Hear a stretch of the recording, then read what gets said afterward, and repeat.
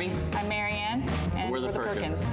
There's 6 total in the family, us and the 4 kids. Our kids' names are Jackson, Ella, Emmy, and Charlotte. Me and Jeremy met at Bayside Church back in 2006.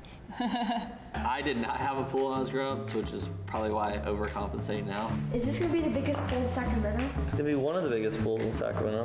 And it's been a vision of mine for about 15 years. This will be one of the biggest pools in Northern California. Really? Uh-huh. Whoa.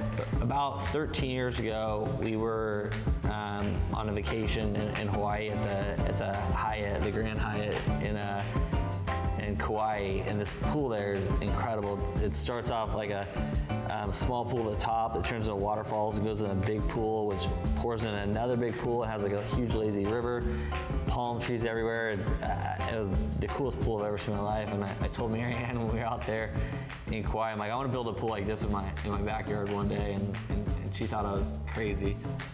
You're crazy to spend that much on a pool. But he wanted to be on the ocean, and so that didn't happen. So we decided to just build. He really wanted water in the backyard, so that was our compromise. If we can't live on the ocean, try and bring the water to us. I multiple times tried to say, well, maybe we should just go a little bit smaller, but he wasn't having it.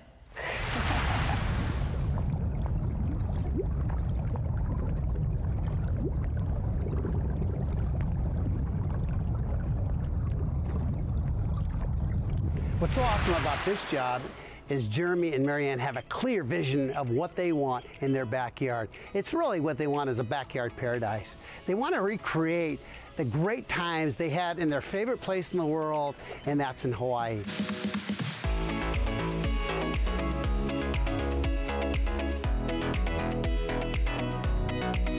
You know, we always talk about family, and we get the opportunity to build pools for families all over this country. But it was really me going to my granddaughter's gymnastics class, and I'm sitting down and I hear the lady in front of me talking about her swimming pool and the kind of what they want to accomplish in their dream. And we start a conversation at gymnastics while they're watching their kids, I'm watching my grandkids, and we start the journey of making this dream come true in their backyard. That's what's so fun about this job.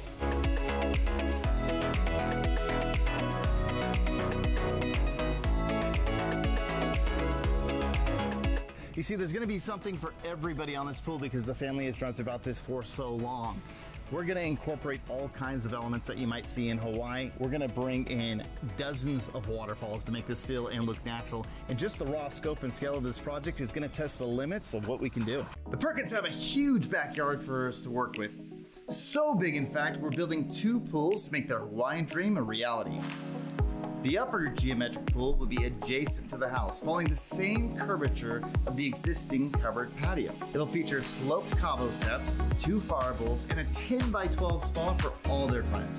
It's also going to have a negative edge that gives the illusion that water is flowing all the way down to the lower pool.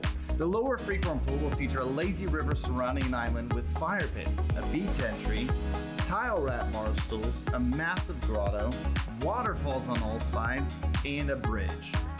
We're also going to have hundreds of tons of rock all over this backyard, and we're going to be using moss rock to give it that real Hawaiian feel. And oh, how could we forget the best part of this whole build, a 100-foot water slide that drops out in the deep end of the pool. It is going to be a massive, feature-packed Hawaiian paradise. We've got complications all over this project, and let's talk about a couple of them. When you're digging a project this big, effectively a small crater in the moon, you've got to make sure that you've got the right structure that is going to go into play. As we go into the steel phases, some of the challenges we are going to have is that grotto. See, what people don't think about is, sure, it's easy to dig a grotto, but what about the roof, the cap, the lid of that grotto? When we get this thing built, it is going to weigh several tons and have several tons of rock on top of that. So we're going to have to use even thicker steel than normal to make sure that we accommodate for that. So this is going to take 4 to maybe 5 times what a normal pool would take as far as time. Not only that, we've got more tractors and we're doing dirt on site. What this means is because we don't have to carry the dirt away, that we should be able to dig it quicker. That's if we don't hit rock.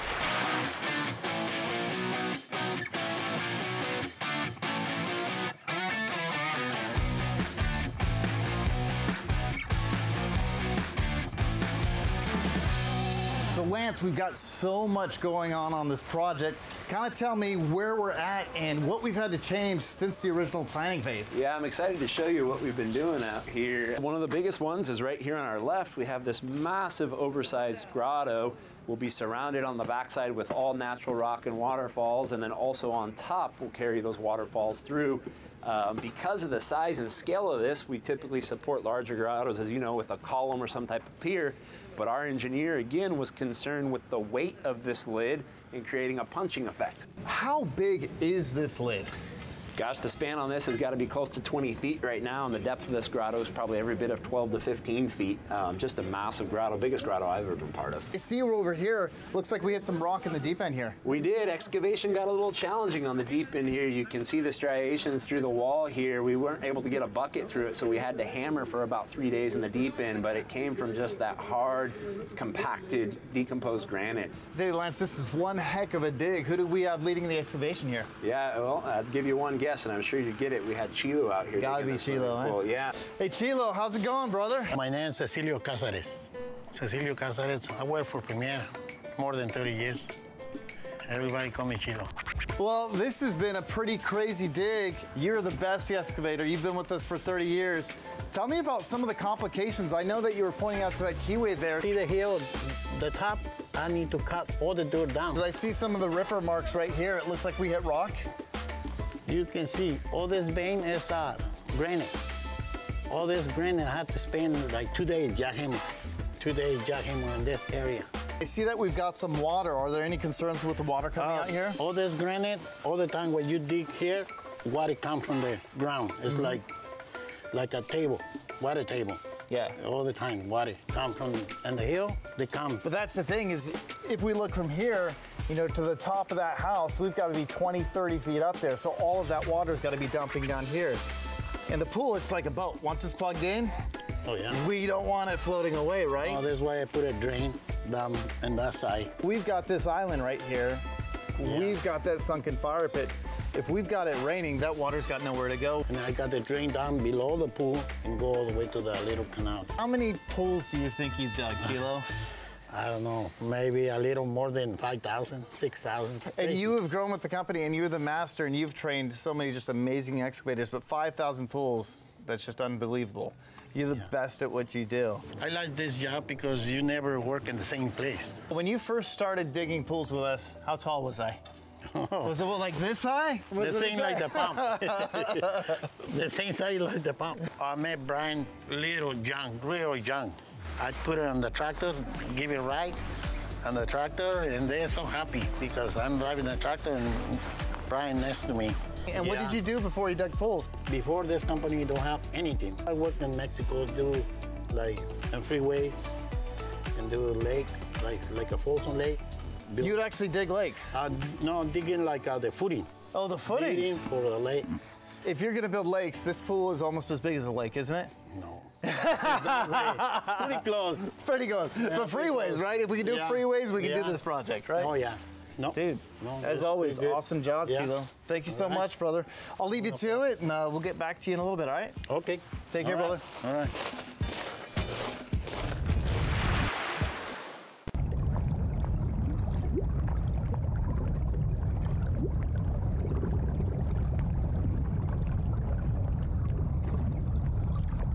We're actually going to talk about the scale of this swimming pool.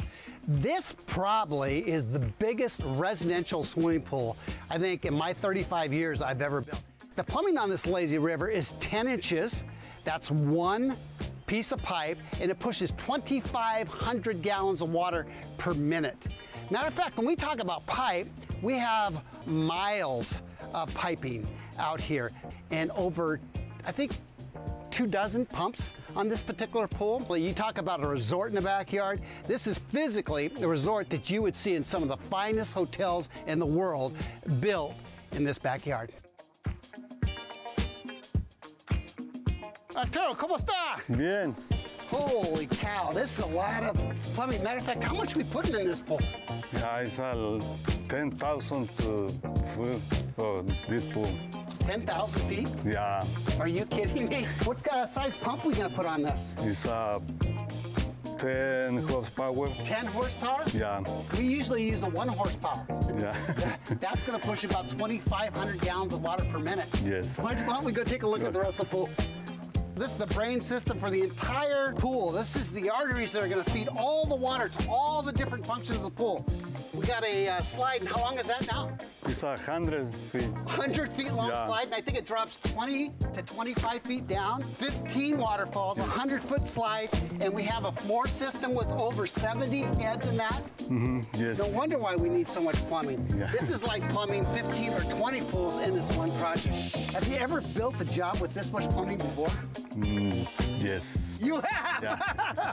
Wow, you do incredible work.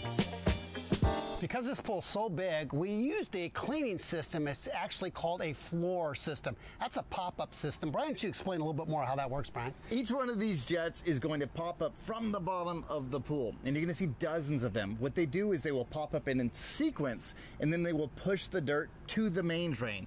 Dirt, debris, whatever the case may be. That main drain is going to suck it in and take it all the way back to the filter, cleaning the pool. Yeah, so they pop up, they shoot a stream of water, they push the debris down, and then they rotate as they're sinking down. So when they pop up again, they're cleaning another area.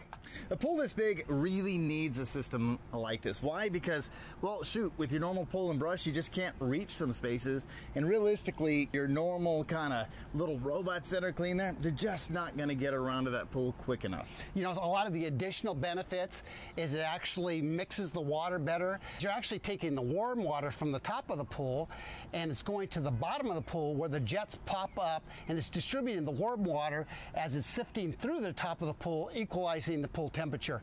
Another thing that it does really well is it mixes the chemicals evenly throughout the entire pool. So you don't have any density of chemicals like you would just be pouring it. It does a really great job of mixing the water with the pool. What this basically means is you're going to have a cleaner, warmer pool.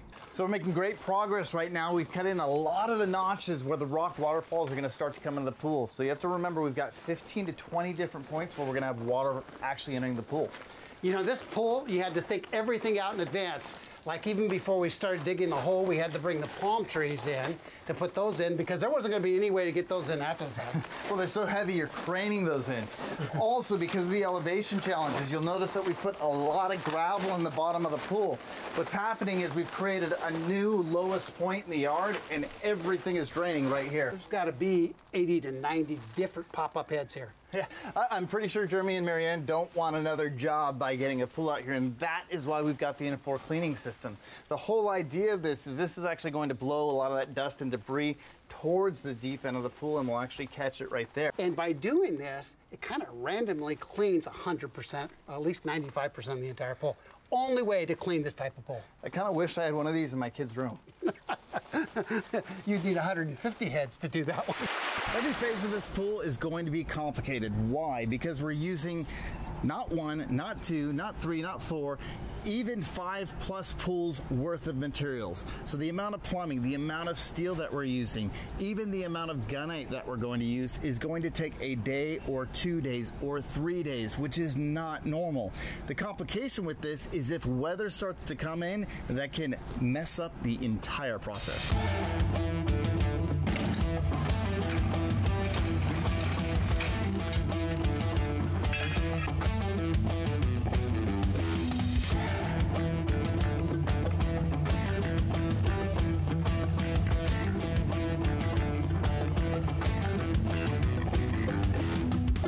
You know, Brian, every single time I step on this property, it takes my breath away. I can tell you, in 35 years, I don't think we've ever done anything more elaborate, more sophisticated, or more complex than this project right here. We have 4,000 square feet of water surface area, 100,000 gallons of water, over 3 miles of plumbing in this, and as you said, 1 million pounds of rock. We've got grottos, we've got bridges, we've got negative edge. Not to mention enough pumps to fill a small lake. By the way, I thought the slide was going to be here a month and a half ago. We're already 4.5 months through this 9-month project and still no slide. Well, that's the crazy thing that's happening right now is everything is in such demand and it's hard to get everything right now. That one is not quite here. I mean, we're taking up the amount of equipment that you might see on 10 or 20 normal pools. Why don't we go look at the upper pool and we'll discuss how that's going along. And like everything on this project, Brian, bigger, bigger, bigger. This is a 14-foot spa. This is not a spa. This is a pool right here. It's just a really warm pool.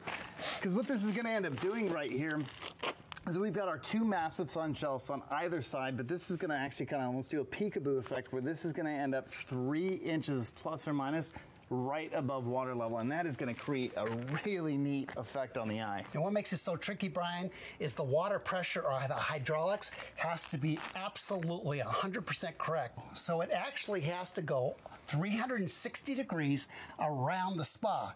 Now the effect is, while it's going over 360 degrees, it needs to look like a sheet of glass. And to do that, we have to return the water absolutely even so it doesn't ripple anywhere. To make this thing work correctly, the tile has to be perfect. It can't even be 1/16 of an inch off. Well, you need a whole lot of water to do that.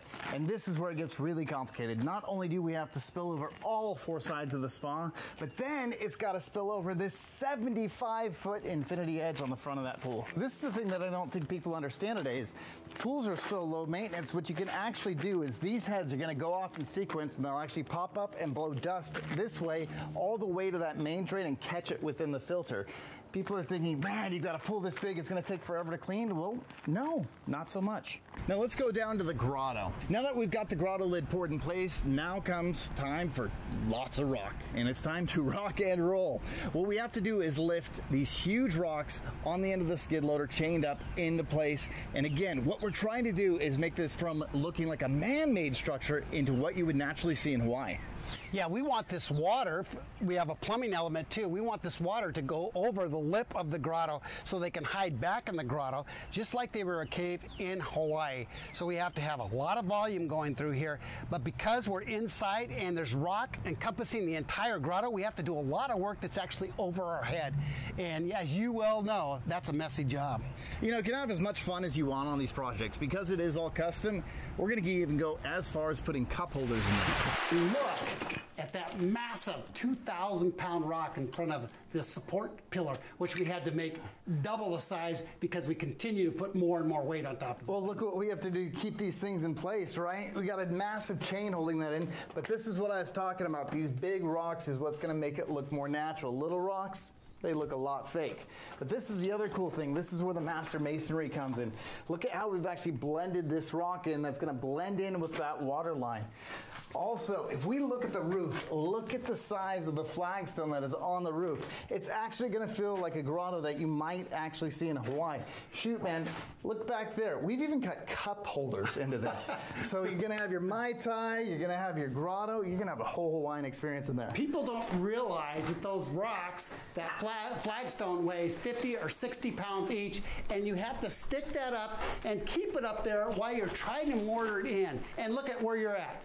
Right where the 100-foot water slide comes out. You know, any Hawaiian project wouldn't be Hawaii without a couple islands, and this is our island. An unbelievable island with an amazing amount of features. But how do we get to this island? We've got our bridge for starters, and you know what's going to be so unique about this bridge is we've actually got 2 waterfalls that are going to be spilling on either side of that bridge as the kids go through that lazy river. That's cool. And this right here is a massive sunken fire pit.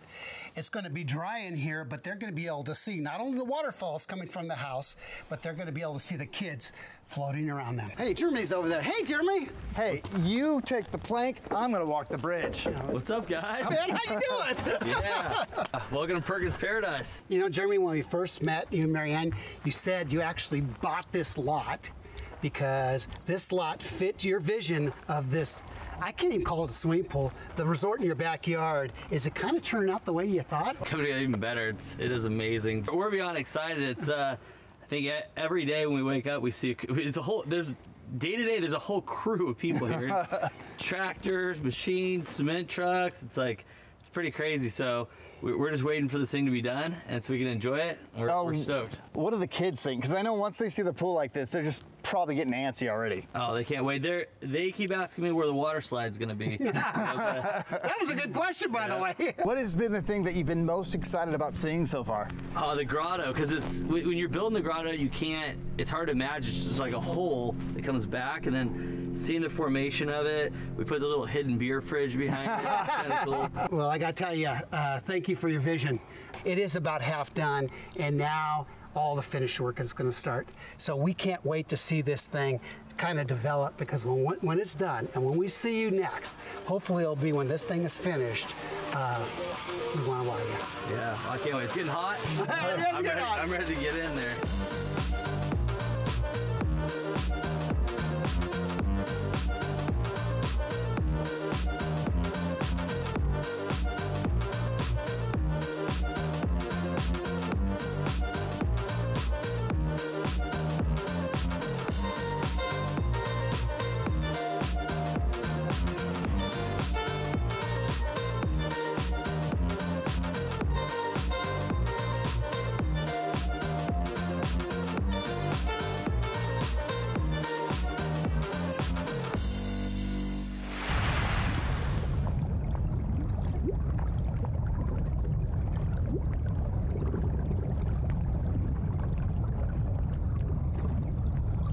Well, today we're at the Perkins home, revealing the Perkins paradise. Not only am I inspired, but I'm proud of what our team can accomplish. It's absolutely amazing. This pool has everything. Not only is it over 5,000 square feet of pool surface area, but it's got 150,000 gallons of water. You've got lazy rivers, you've got 14 waterfalls, you've got a 20-foot grotto, you have a 100-foot slide, and you even have a beach entry for you and about 30 of your closest friends. You don't just have a spa. This is an infinity edge spa. You can look out from the upper deck, and this thing looks like a sheet of glass.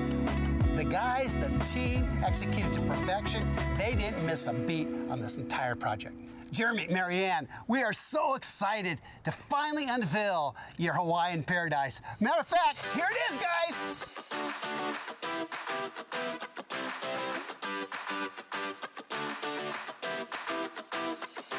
10 years of like this dream of having this amazing pool. I didn't think it'd even turn out this good, you know, so I was blown away. The kids and everybody love the water slide and doing all that, but I'm more of like just chilling and relaxing. But I think their favorite feature would probably be the slide. It's awesome that fire pit's built below the water level. Like when you're down there, you really feel like you're in like a different oasis kind of thing. It's nice to have like the dust settle, so to speak, and be able to enjoy it. We love it. Wish it was sunny all year round. We wanted to say thank you to Brian and Paul for accepting this big project and building our dream pool. There's a lot of time and energy went into it, and we just really appreciate everybody that was part of that this last year.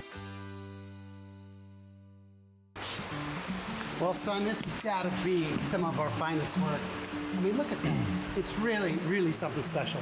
You know, it's so rare in life today to see someone's dream come to fruition. You know, and this is really one of those cases of just a fantastic dream. This really is the way that we kind of envision, and hopefully it's exactly the way that the family envisioned using their new backyard paradise. When it looks like this, and when you see the family enjoying it like that, it really does turn out better than you'd hoped for. I mean, how lucky are we? We get to stand up here, watch the family, enjoying and seeing their dream come true, and being a big part of this. We might have the best jobs in the world. It's not bad. Nice job, son.